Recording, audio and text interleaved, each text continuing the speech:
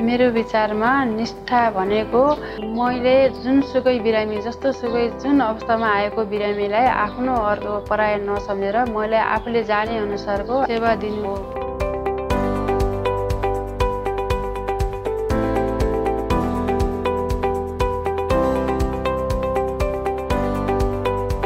उहाँ चाहिँ एउटा के भनेपछि अब नर्सिङ स्टाफ हो, उनले चाहिँ आफ्नो ड्युटीमा चाहिँ आउनुहुन्छ, आफ्नो परेको कामहरू गर्नुहुन्छ। एकजना डक्टर हुनुहुन्छ, अझ हिजो पनि दुईटा डेलिभरी भयो। त्यस्तै परेको बेलामा हरेक कुरामा चाहिँ कोअर्डिनेसन गर्नुहुन्छ र कसरी यसलाई गर्ने, पठाउने, रिफर गर्ने केसमा उहाँ चाहिँ एकदमै लागि पर्नुहुन्छ कि यो केसलाई यस्तो गर्न पायो भने दिदी भनेर मसँग कोअर्डिनेसन गर्नुहुन्छ। अनि डेलिभरी केसमा चाहिँ उहाँको एकदमै एक्सपिरियन्स राम्रो छ।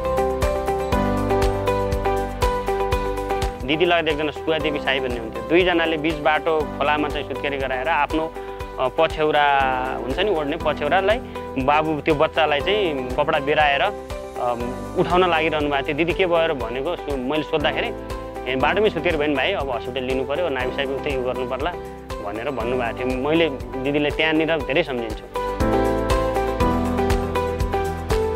मेरो बाबु अहिले 6 वर्ष भयो। बाबु हुँदाखेरि 4-5 पटक त्यहाँ चेकअप गर्न गएँ, तर कतिचोटि उहाँ पढ्नुहुन्थ्यो कि मसँगै पढ्नुहुन्थ्यो होइन। मलाई किनकि उहाँको काम देखेँ पनि एकदम भित्रैदेखि राम्रो लाग्यो क्या। ए बाबा यति महिलामाथि पनि बुझ्नुहुने रहेछ, जागिरीमाथि पनि यति इमान्दारिता हुनुहुँदो रहेछ। अहिले पनि मैले अस्ति यस्तो भने हेर्नुहोस् तपाईँ कतै जानुहुन्छ कि अब त मेरो 2 महिना पछि त मेरो बच्चा जन्मिन्छ, मलाई त बचाउनु पर्छ है तपाईँले भनेको, तिमी चिन्ता नगरा गरे क्या मलाई।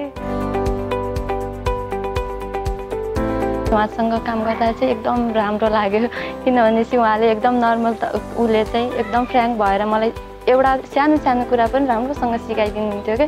सुरुमा आउँदा त मलाई केही पनि थाहा थिएन, अब जति पढ्दाखेरि प्र्याक्टिकल गरेको थिएँ नि, त्योभन्दा यहाँ बेग्लै थियो। अनि त्यसरी एकदम राम्रो गरेर जो सिकाउँदै लैजानु भयो। इमान्दारी भएर काम गर्न सम्भव छ। एक दिन नभए एक दिन त कामको नतिजा देखिन्छ पनि, आफूले पनि देख्न पाइन्छ, अरूले पनि देख्छन्, भन्छन् पनि। गर्नुपर्छ काम, आफ्नो कर्तव्य चाहिँ छोड्नुहुन्न, गर्नै पर्छ, देखिन्छ।